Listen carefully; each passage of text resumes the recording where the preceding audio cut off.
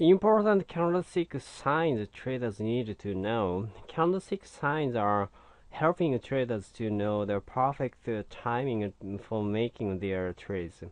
For a trader who is frequently trading in the market, it is very important to know all the tricks and signs which can help them in a safe trading.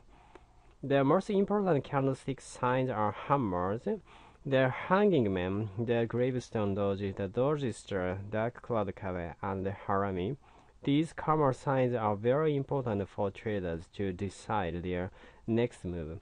But if any sign is misinterpreted, the traders may face a loss. The most important fact is figuring out a hammer, as the hanging man also looks like a hammer.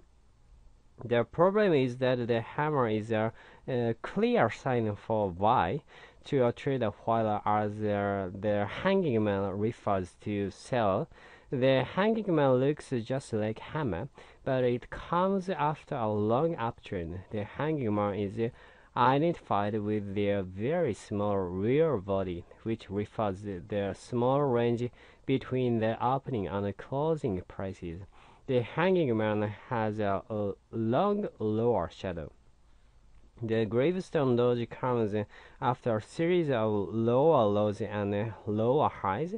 This sign is a good moment for investment, but the doji star refers in sell for the traders. All dojis refer the unstable condition of the market, but if a trader can be careful, they can make the right choice by differentiating when to invest and when to withdraw.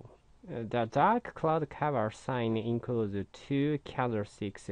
First, one green and the second one red with long body. The second candle opens higher than the first one and closes in the middle of the first body.